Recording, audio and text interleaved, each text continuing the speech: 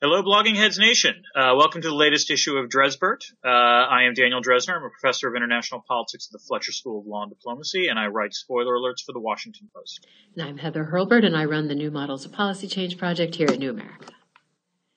And we are here to talk about recent foreign policy events and a few domestic foreign policy events.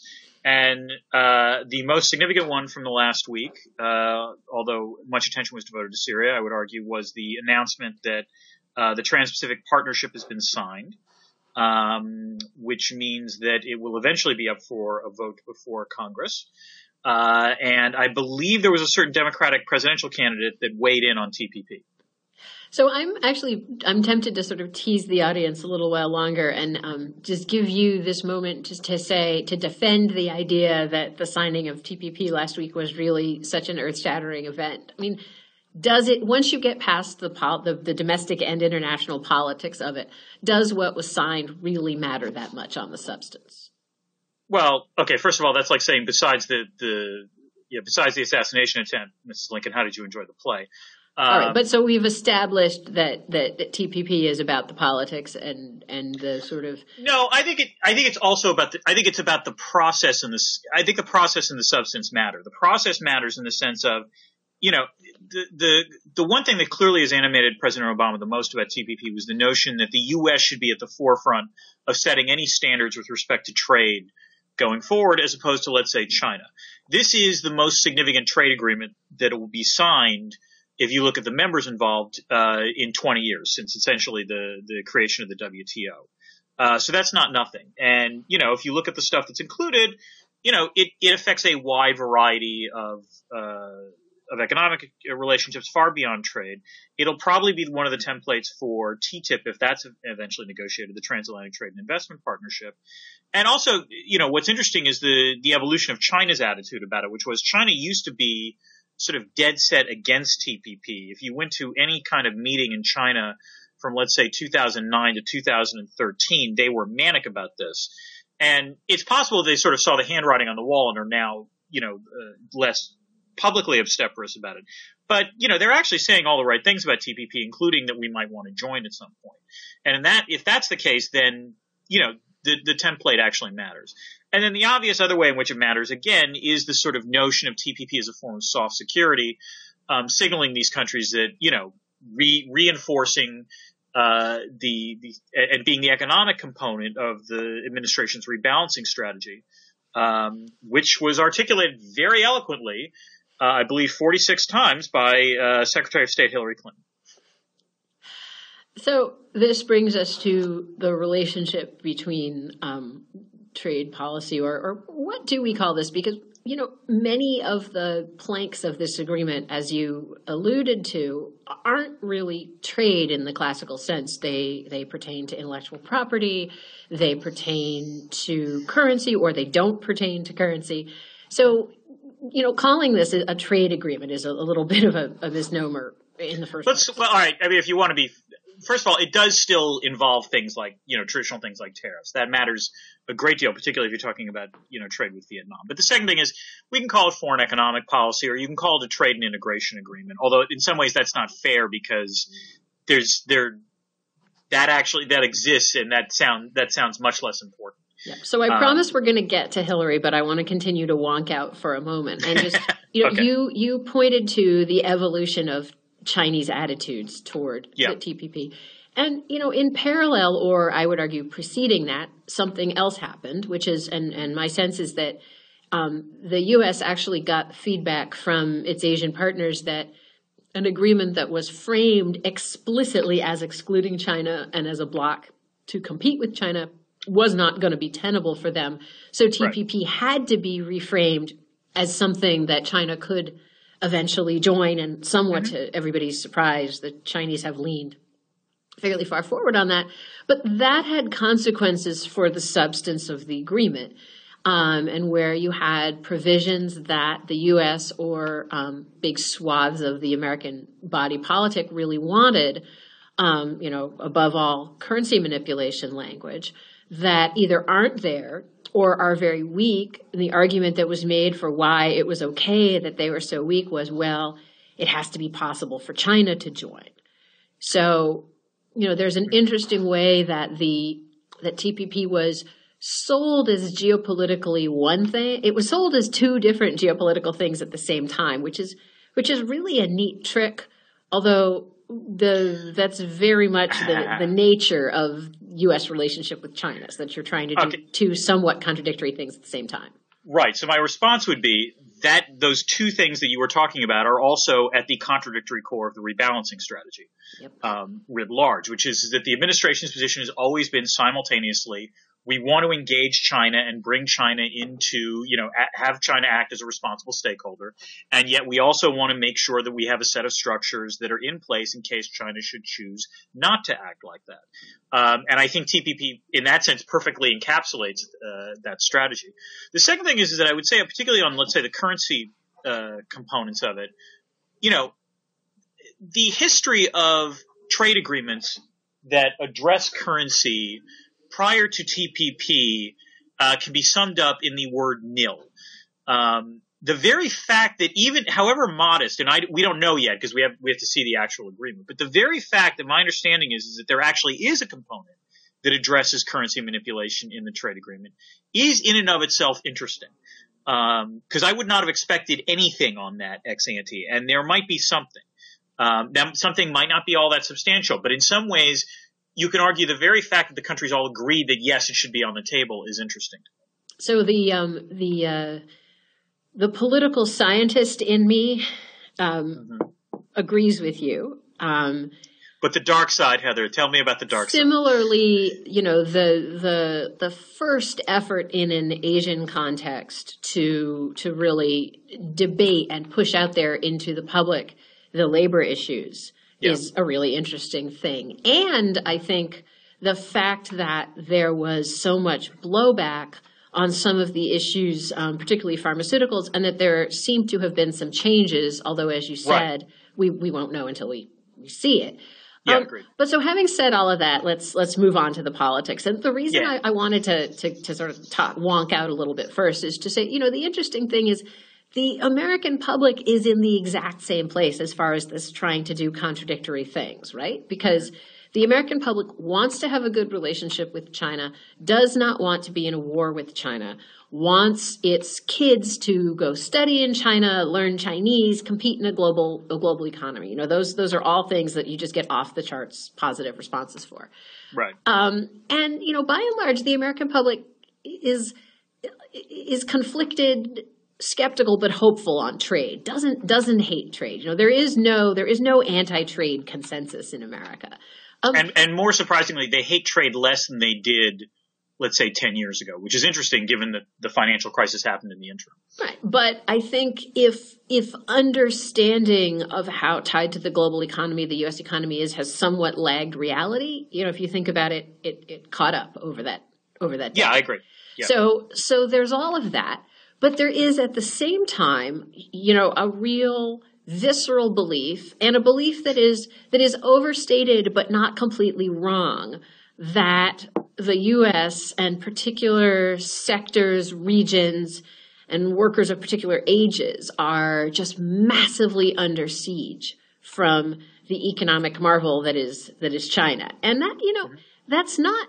It doesn't explain, it only explains like a third to a half of the economic dislocation that we've seen in the U.S. over the past couple decades, but it does explain some significant part of it. The fact that it's a factor. Yeah, you'll get me, even the free trader, to acknowledge it's a factor. Yeah. Yes. That there used to be a textile industry and there basically isn't anymore, although textiles are not so much the Chinese fault, or auto parts is another one.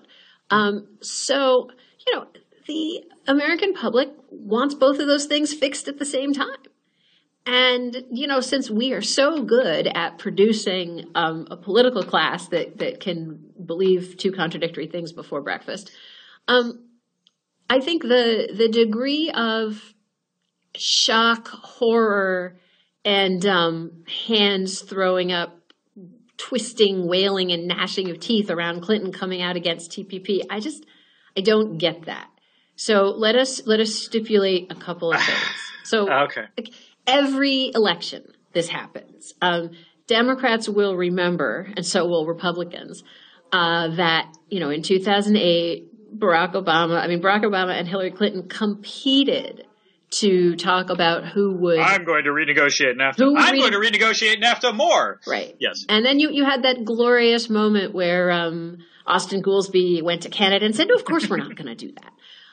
But you know, and I'm being harder on my own party, but Republicans do the same thing, and this has a glorious history going back to the 70s and probably earlier than the 70s. So, why anyone is more surprised about Hillary Clinton doing it? Well, I have an idea why people are more surprised. That I can give you several possibilities, but go ahead, keep going, and then I will.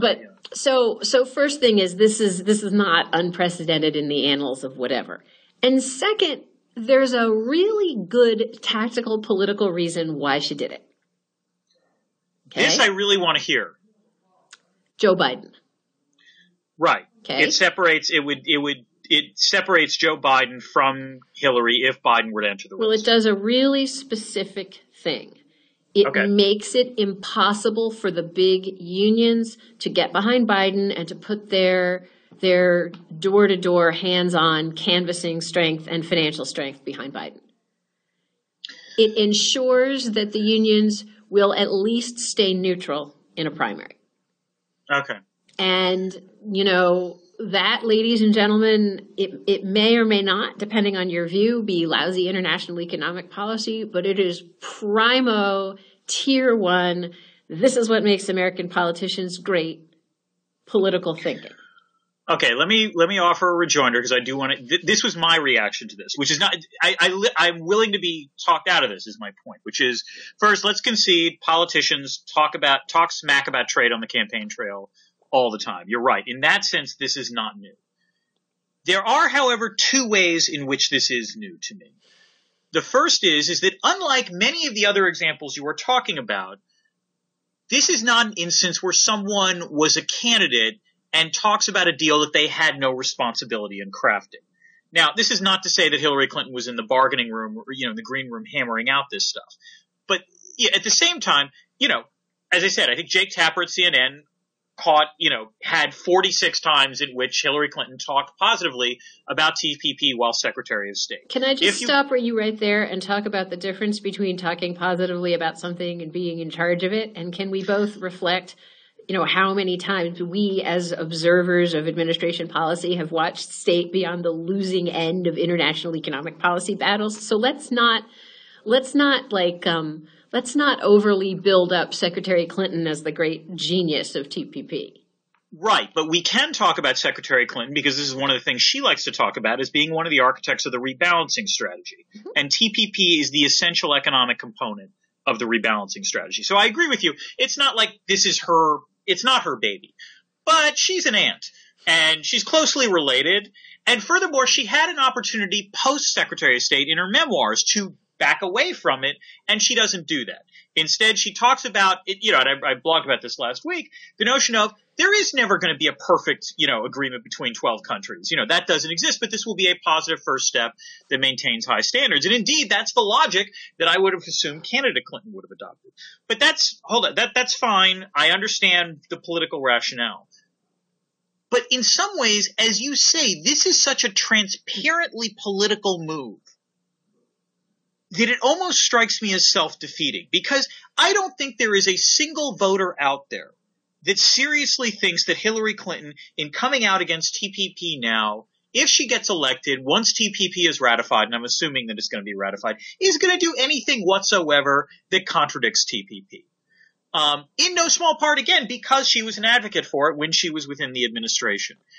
And again, partially this plays into the Clinton persona, I grant you, of sort of political calculus or calculation. But that said, it is in a way that her moves to the left on, let's say, guns or immigration or others, there's a deeper policy rationale that she can make towards that.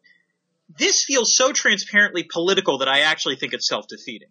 Well, now I understand the union argument that you put forward, and that I'm glad to hear that, because that's the first time I've heard a logical argument that makes sway to me. Although it does raise the question of whether or not Biden's entry is being puffed up a little bit, because I still don't think he's actually going to enter the race. But go ahead. Hold.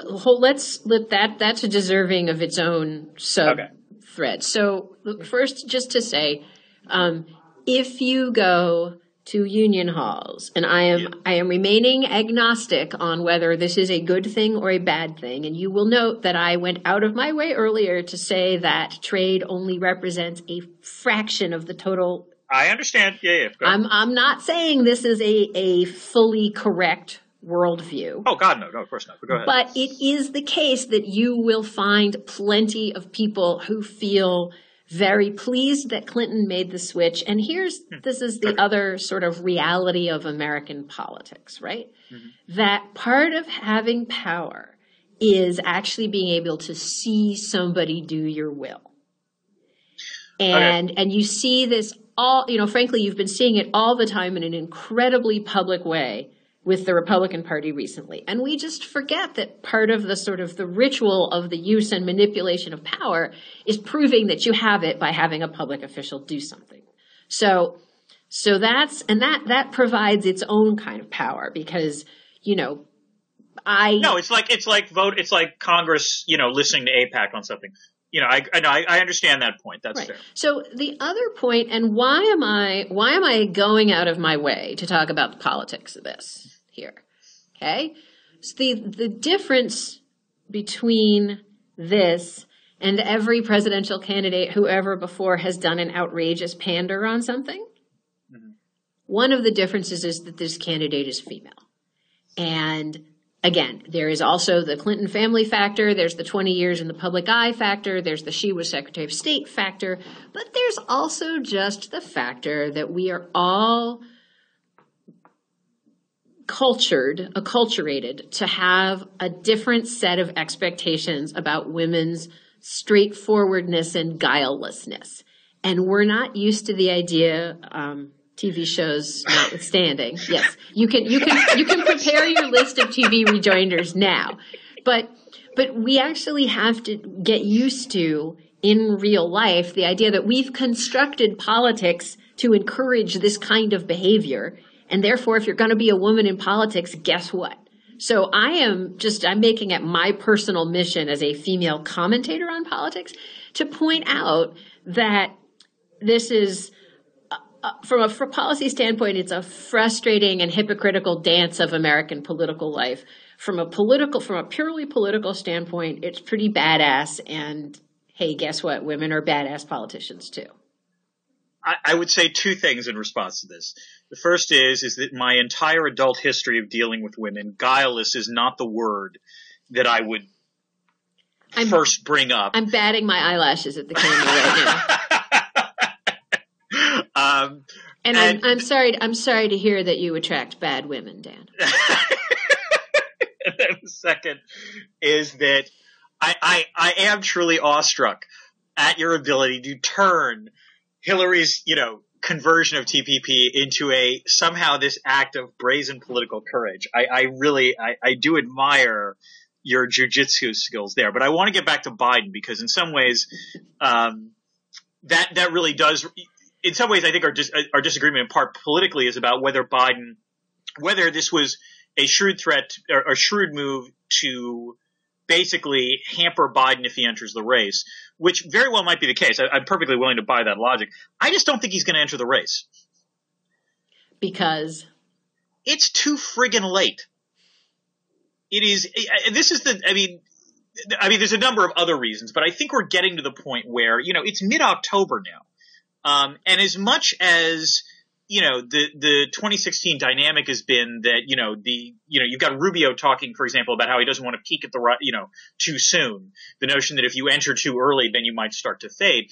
There are certain things you have to do, to enter a campaign. Things like, setting up fundraising and petitions to actually get on the ballot and organizing and also being in the debates, the first of which for the Democrats will be tomorrow night.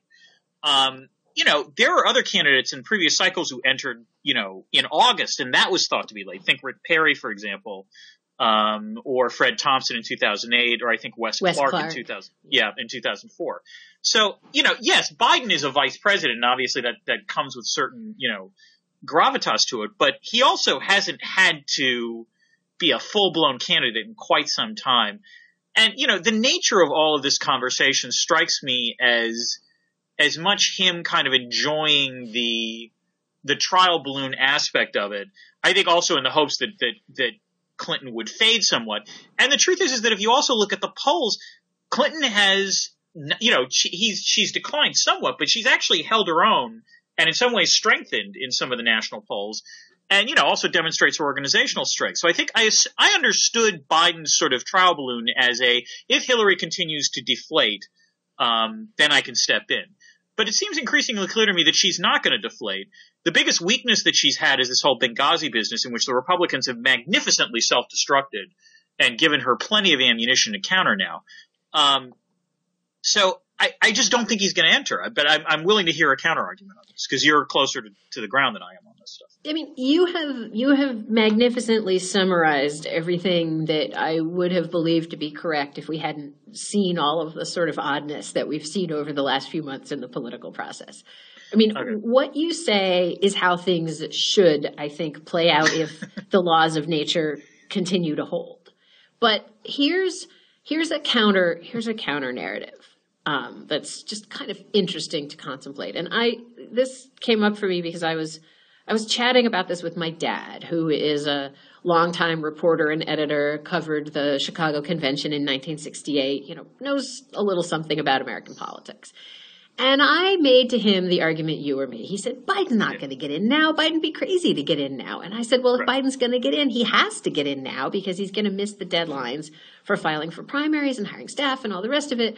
And my dad looks at me and says, who needs primaries? And I said, but what? Dad, you have to. I said, you can't be nominated from the floor anymore. And then he looked at me and he says, are you sure? And oh, come on. No. Okay. Like I said, I agree with everything that you said. And I also think that Biden's numbers are highest while he's not in the race. Yes, exactly. And that once Biden gets in the race, he will come under scrutiny. People will be reminded of, the less than lovable things that he's done in his past. They will be reminded that he's not the best campaigner that God ever placed on this green earth. And his numbers will start to drift downward. Also, he'll pull a Biden at some point. I mean, the media would be like, a cougar waiting to jump on him the moment he makes his first misstep. The media would be like every cougar who's ever lived on the planet Earth all together. Right. Exactly. Yeah. So Biden is best off not running, both because of, that he sort of continues to float like a happy wraith over the debate tomorrow, but also because if either anything sort of terrible or catastrophic happened to Clinton, or if we were to get to a place next spring and there sort of was a groundswell of some kind, it seems to me that you could at least continue to feed your fantasies that there's a route that doesn't actually involve the drudgery of contesting primaries. Okay. So you mentioned there's a Democratic debate tomorrow night. Yes. I was engaging in a thought experiment earlier with a reporter from Reuters about sort of questions that the CNN anchors will ask as opposed to questions they should ask.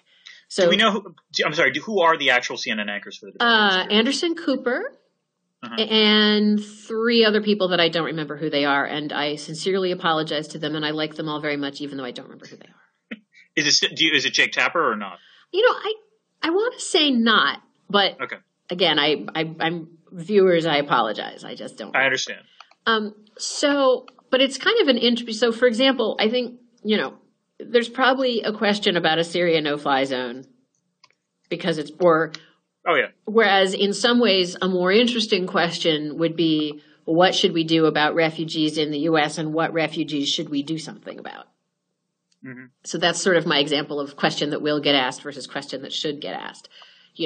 Is the Iran question about the nuclear deal? Is it about the Americans who are stuck there, imprisoned there? Is it about the missile the Iranians tested yesterday? Or is it not about Iran at all? Is it about the uptick in tension and violence between Israelis and Palestinians? Is the China question about TPP? Or is the China question about the naval exercises that have just started with the U.S. sailing within 12 miles of the contested things that aren't really islands? Or will there not even be a China question, which I think is a real possibility? Oh, I'm with you on that. My bet would be on no China question. So what else? So we're talking about questions that will not be asked but should be asked. Yep, or questions that will be asked, and you just kind of can't even believe we have to talk about that. Right. Well, the questions that will be asked that I don't want to deal with, at least from this crew, I guarantee you they're going to ask a question about the GOP havoc in the House. Or at least it'll be asked in the way of how would you as a Democratic Senate or president deal with, the chaos that is the House as we are talking about. And that's something that it's a banal question, and I'm not really going to be very interested in their answer. Actually, though, that's one where you could come up with points. I would give points for creativity for that one. Yeah, that's true. Like anyone who says, I would give them all medical marijuana and lock them in a room, big points for creativity. That's yeah. They will ask. I'm sure they're going to be asked a question about the GOP presidential nomination. They'll be asked a question about Trump. It wouldn't shock me, because that's just a total free pass. In terms of questions I would like to hear, but I can't remember. Did you say immigration? I didn't. I said refugees. Yeah, it wouldn't shock me if there's a question about illegal immigration. And just because again, it's come up in the GOP debate. I'm trying to think of substantive foreign policy questions that I would like to hear answered and won't be. TPP I think is without question obviously going to come up. And that's actually, that falls into the rare category of questions that should be asked and questions I want to hear the answers to. I guarantee you there will be a question about Israel.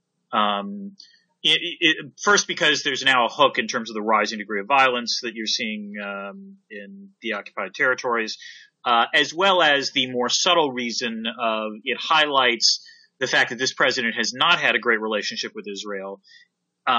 Therefore, what will these candidates do to repair that relationship? And also because I think it suggests that a possible real distinction between what Bernie Sanders will say and what Hillary Clinton will say. Yeah. See, there I think two things. One is I think the media has been so distracted by Iran and Syria that we might actually not get a question on Israel. Okay. And second, people are in for a surprise because there's an assumption that Sanders is more left on Israel than he actually is. Interesting. Okay. And perhaps no one is in for more of a surprise than his supporters. So yeah, I think that'll be interesting if it happens. Yeah. And then, I wonder what Jim Webb will. It wouldn't surprise me if the person who says the most surprising thing to hear on stage at a Democratic Party debate on Israel is Jim Webb.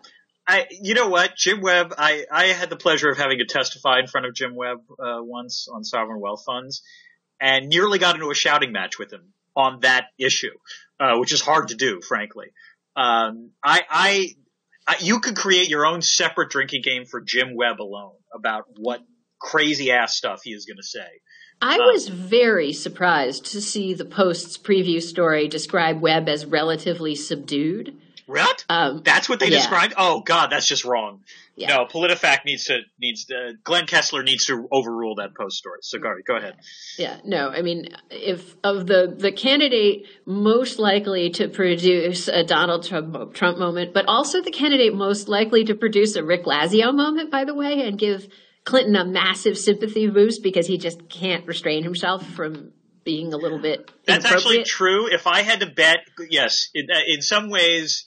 No, Jim Webb is the crazy, slightly drunk uncle that you invite to these kinds of things that actually build sympathy for the frontrunner. So hey, now be careful what you are saying about my Scots-Irish kinsman. Yes, I'm sorry, but you know damn well that I'm right about this. Well, the other thing that's really interesting that I just was hearing is that the way they've arranged the positioning, Clinton is in the middle and Sanders is on one side of her and O'Malley is on the other. So, which is a huge boon for O'Malley because the public will actually see him every time the camera pans to Clinton. which produces for him, what's his equivalent of the Trump high five that he can pull off? Maybe. In some ways, this is the macro sense I have of this. And again, this is me, the political scientist, and you can correct me on this. I think in some ways the biggest gift to Hillary Clinton is the fact that of all the possible challengers to Hillary Clinton, it's Bernie Sanders that has developed the momentum. Because the thing about Martin O'Malley is that he was potentially a credible general election candidate. And yet he's gone absolutely friggin' nowhere. And so, you're right that in some ways there's only one direction for O'Malley to go. But if he doesn't get a bump out of this debate, I would assume that he drops out sometime in the next month. Because otherwise, what's the point?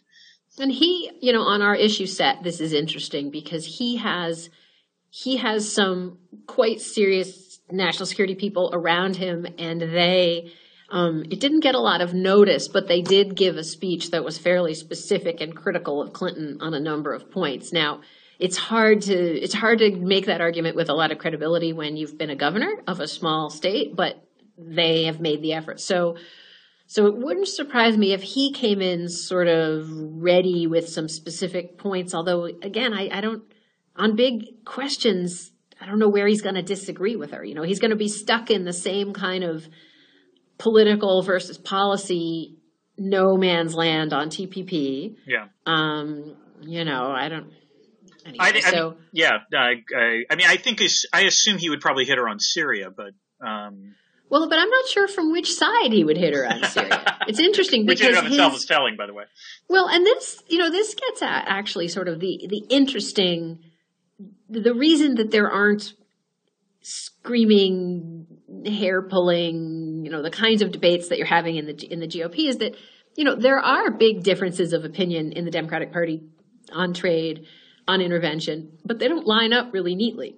And so, for example, O'Malley's advisors would, I think, tend to be more activist on Syria. They would tend to be more like where Clinton is.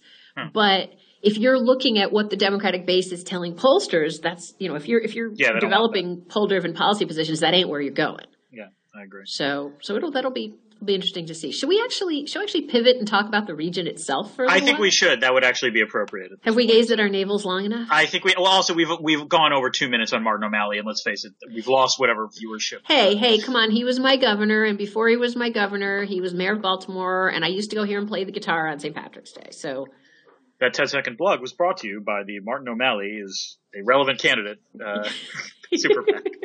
Look, I live in Maryland. I have to go on living in Maryland. Okay, fair enough. Go ahead. Anyway, we had some interesting events actually in the Middle East this week. Yes. So where to begin on this one? Russia decided that it was obviously going to take an active approach to the Syrian intervention, which led to a few things happening. First, Russian airstrikes against, it would seem, every actor in Syria except ISIS. Every non-state actor in Syria except ISIS. So the obvious strategy would seem to be, and this is clearly part of a coordinated action with Syria's army and with Russian naval forces, as well as a cruise missile launch for Syrian forces to regain territory in the area. I would say the results have been somewhat mixed to date. I've seen reports of cases where rebels pulled out of a city, the army came in, and then the rebels counterattacked, taking the city back. And there was also the small matter of Russian cruise missiles not landing in the country they were aimed at. And that instead of landing in Syria, they apparently landed in Iran. For those of you who have not spent a significant swath of your life studying the Russian armed forces, welcome to our world, by the way. And this suggests, by the way, something that I have been writing about for since Russia launched its incursion into Syria, which is to say that Russia is going to look its most powerful at the very moment that it launches the incursion. It can only go downhill from there. Like Joe Biden. Exactly. Yes. Russia is in that sense like Joe Biden. Which actually brings me back to a point that I made kind of to a tiresome extent on Twitter. But, there is nothing like stray missiles wandering over the Middle East, coming close to the territories of various American treaty allies and other allies to sort of concentrate the mind about who you want in the Oval Office. Yeah. Right. And that reminds me that Russian, air actions over Syria also potentially wound up in Turkish airspace as well. It's just our NATO ally. It's not a big deal. But I'm sure I missed other events that happened.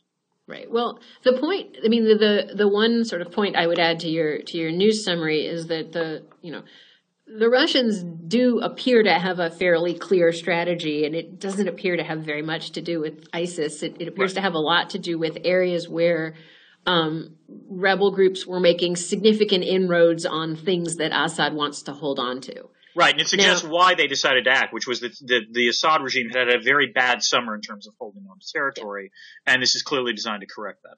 And there's a very interesting piece in the Post today, by the way.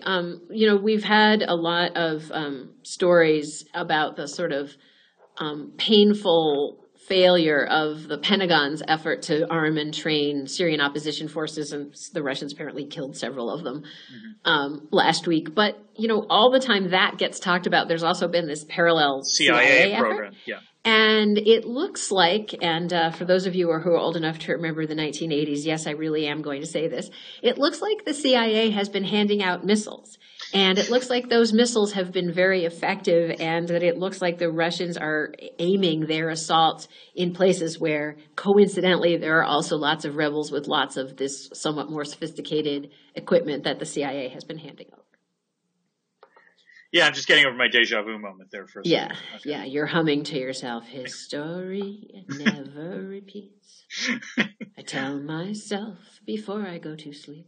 I mean, I guess as I said, the key question is whether or not this, for lack of a way of putting it, Russian surge of men and material to aid and abet Syria's army will actually have a decisive effect on the ground.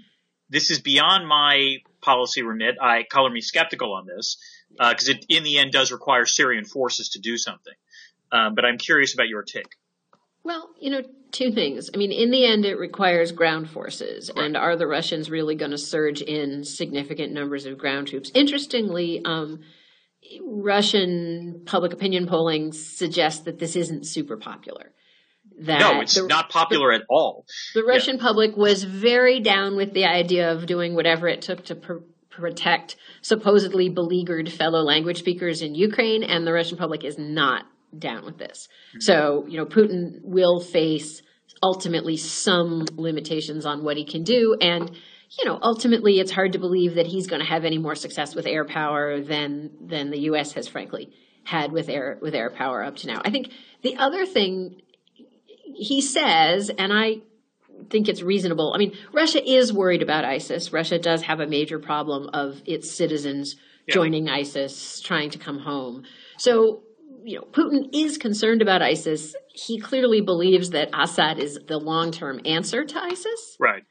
And, but and that's the fundamental disagreement with the U.S. The U.S. clearly believes that Assad aids and abets through its existence, helps to sustain ISIS. Yep. And there you have, by the way, a very nice distillation of the difference in thought between the two systems. Yeah. I guess my question is, to what extent are you concerned about a legitimate, actual some sort of conflict between Russian and American forces, either because Russian forces stray over into Turkish airspace or because, Russian and U.S. Fighters are engaged in operations over Syria or what have you? That does strike me as a legitimate and valid concern. It's a very serious concern, and you could sort of go on listing. I mean, imagine one of those Russian missiles had landed in Turkey. Right. Imagine a missile is detected coming from the neighborhood of Iran going toward Israel. Just stop and think about that for a second. Yeah.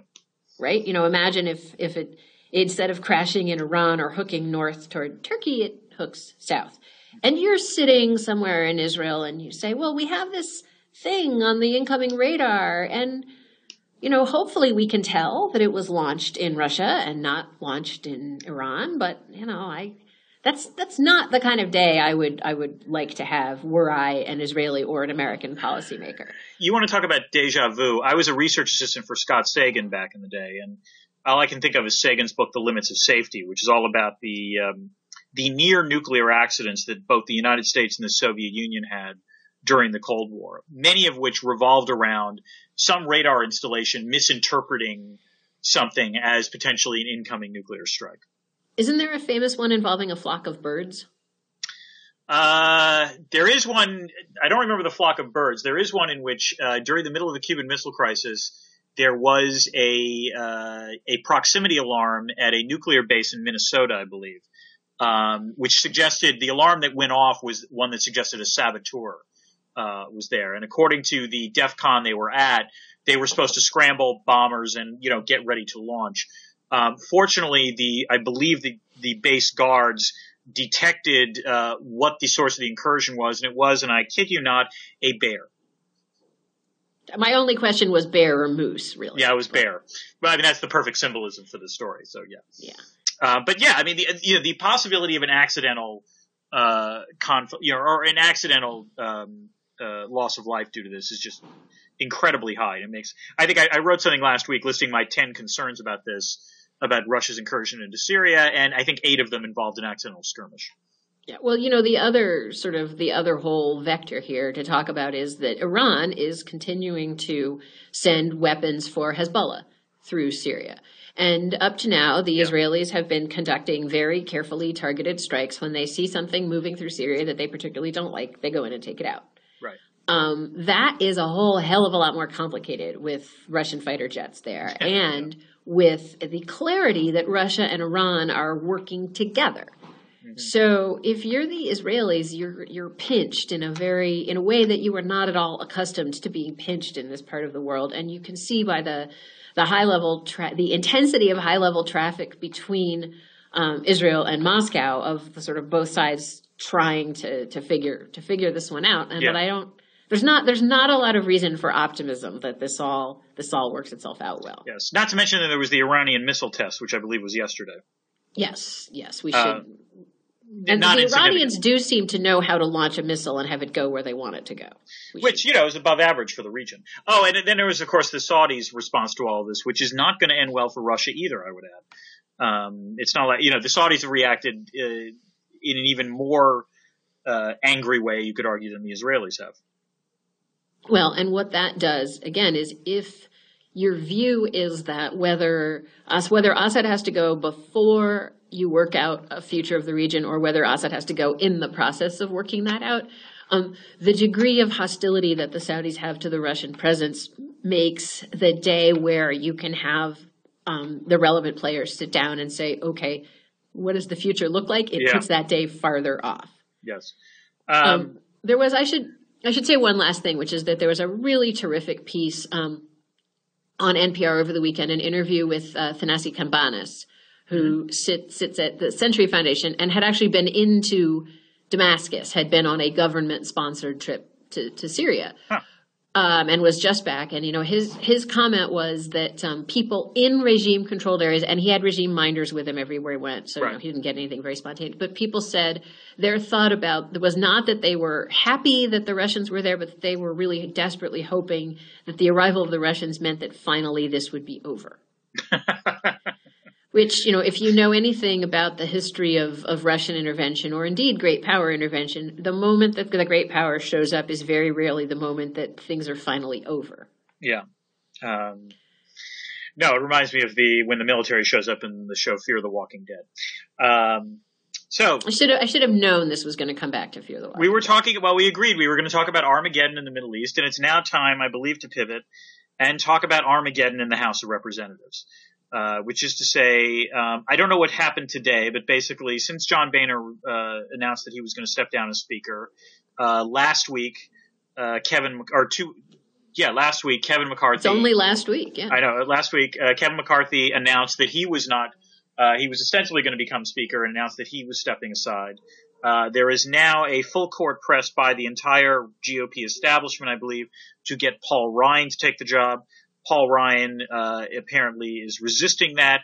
And every day that Paul Ryan holds out, by the way, my estimation of Paul Ryan's intelligence goes up. I cannot tell you the way in which Paul Ryan has gone up in my eyes because he knows that job is a dead bang loser in many, many ways.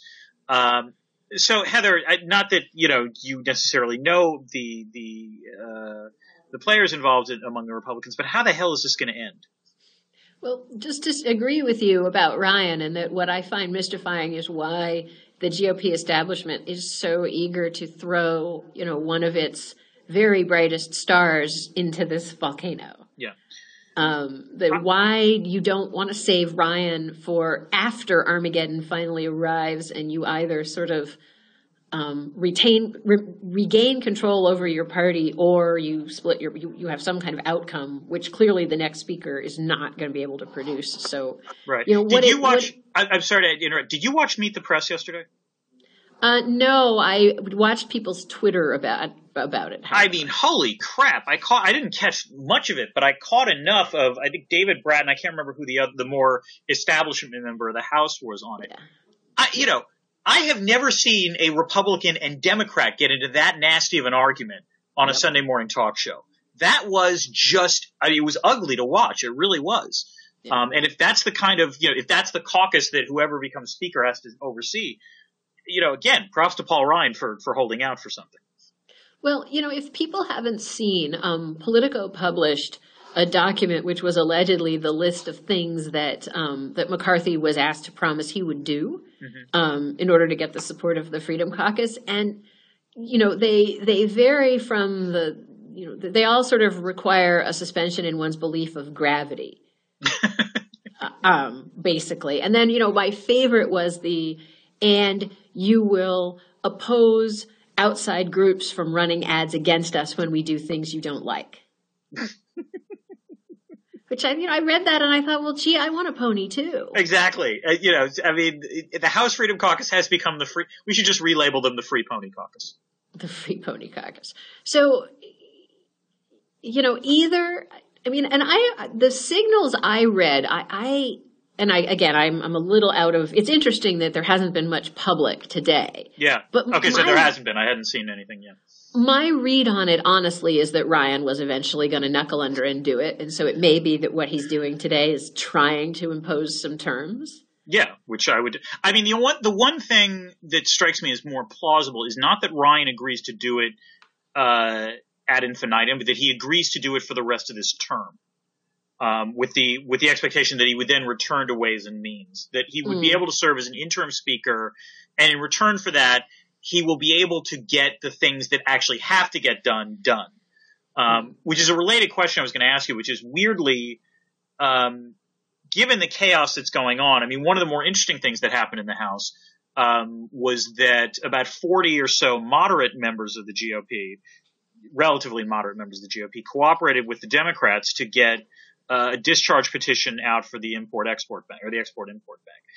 And this did lead me to wonder about the following, which is Boehner is on his way out.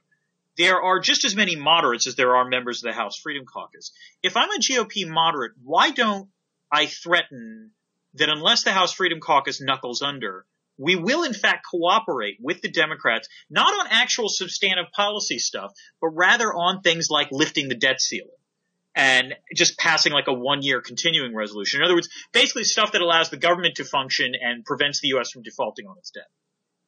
Well, what you have seen to date is that the relatively small nucleus of the Freedom Party plus the larger group of members and donors who are sort of somewhat loosely affiliated have been able to make everybody else sufficiently scared of primarying that nobody has been willing to do anything that they think would lead to the ire of that community. And I've been watching over the last, however it is, 4 or 5 days now, for any signs that changed, that we had finally reached the point where sort of a significant number of members were willing to say, well, you know what, yeah, go ahead and primary me because I think I'll win because the public sees that this is crazy. Right. And I have to say, I don't think we've actually reached that point. Okay, but wouldn't the Exim Bank example contradict that, though? Or, I mean, go ahead. I think there was a judgment that was not a big enough deal. Okay. Whereas the debt ceiling is a huge symbolic deal. One of the conditions that was presented to McCarthy was no lifting the debt ceiling without entitlement reform. Which, again, I could have a whole herd of ponies. Right, exactly. And also a castle to keep them in. I don't get the lack of look. I think this is the part, and in some ways, it's worth stepping back here because in some ways, the one commonality about everything we're talking about is the gap between what we would think of as sort of rational courses of political action. And here I'm not talking about whether I agree ideologically with members of the House Freedom Caucus, but literally the notion of if you game out what strategies you pursue, you know what will eventually happen. So you would think that the previous go-rounds on the debt ceiling would lead members of the House Freedom Caucus to understand that in the end they are not going to win. And that in the end, there is going to be further knuckling under. And in some ways, it actually ties into something internationally that Jeremy Shapiro said in an interview, I think, on Vox, about why the U.S. was caught so flat-footed on Putin's intervention in Syria. And I actually think this is correct, which is one of the reasons they were caught flat-footed was that the intervention in Syria made no sense from the Russian perspective. In that, yes, it led to a few short-term gains, but the obvious long-run outcome was going to be so bad for Russia that surely the Russians would realize that. And so, interestingly, I think you have this situation where you've got enough political actors out there that actually haven't gained things out. So they're going what the political science language for this is off the equilibrium path. And because they're going off the equilibrium path, we're in parts unknown that surprise even, those who know how these games play. I actually want to defend the rationality of the Freedom Party approach a little bit. Freedom Caucus. Excellent. I've finally got you into something where I'm going to make you do this. Go. So they have succeeded in getting and keeping sequester. Yeah. And they have succeeded in extracting for every small raise of the caps sort of further cuts down the road, further lowering of limits down the road. Mm-hmm. And that is something, frankly, you and I'm sure there's a video somewhere of you and I saying sequester is so ridiculous, of course it won't happen. Oh, that it's true. The reason the sequester was originally set up was because the outcome was thought to be so ridiculous that eventually Republicans and Democrats would cooperate. You're absolutely right. That's a fair point. So if you are a member of the Freedom Caucus, if even more importantly, perhaps if you are a donor sitting back home somewhere else, you say, well, people said this couldn't be done and we did it. People said this couldn't be done and we did it. And every day that we hamstring the government and prevent it from doing more stuff is a good day. So our job is just to keep hamstringing every way we can. Okay, but